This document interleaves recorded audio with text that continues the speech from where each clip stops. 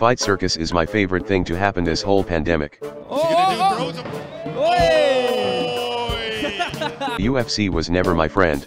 I now train Fight Circus 3 times a week. He is the most in-shape, obese man. Full of sushi, full of hate. Fight Circus is one of the best worst things I've ever seen. Oh, he's gonna tap him out! But he's getting punched in the face at the same time! Y'all MFers need Jesus.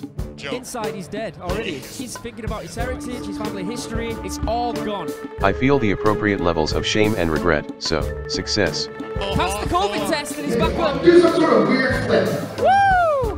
Not that impressive. The truth is, you're not ready for Fight Circus. Penises lose today, but we will be back harder than ever. Like a fucking rock!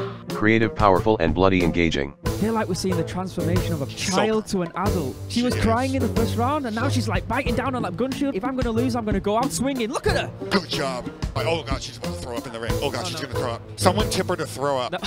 I want to call my mum and tell her how much I love Fight Circus. Hey Stay in mom, heaven. look at me. I've got a big fat Iranian on top of me and it's Sunday morning. Did Fight Circus actually happen, or was I so stoned that I imagined that?